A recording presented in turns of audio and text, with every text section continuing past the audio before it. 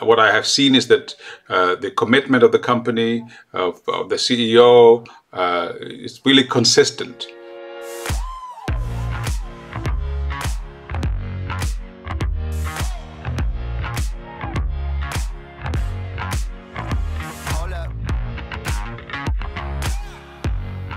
The B Corps are a leading-edge group of companies, 4,100 in 77 countries, including 12,000 by law, called the Benefit Corporation, or in France, the Entreprise en Mission.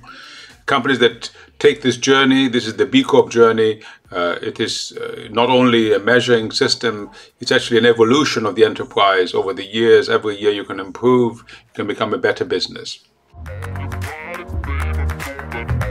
These companies stand for positive impact.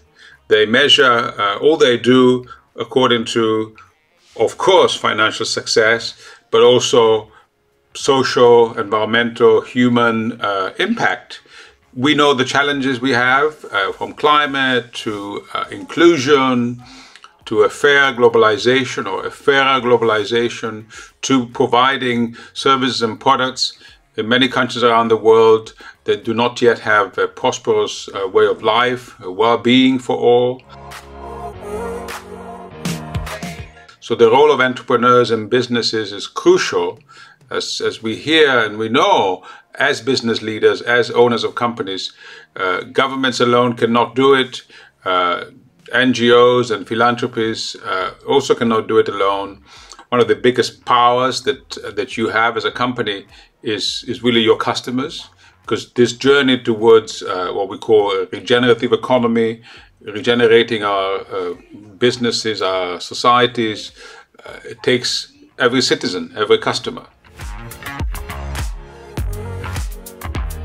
I was very fortunate to meet Expansians several years ago.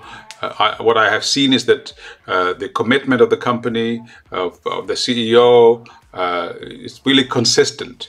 It's really important when one talks about positive impact to see that it isn't just something you do 1 hour a day. It's you do every hour of the day and every day of the week.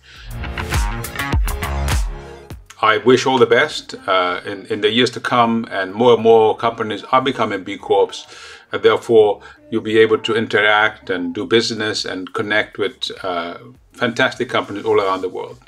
Thank you.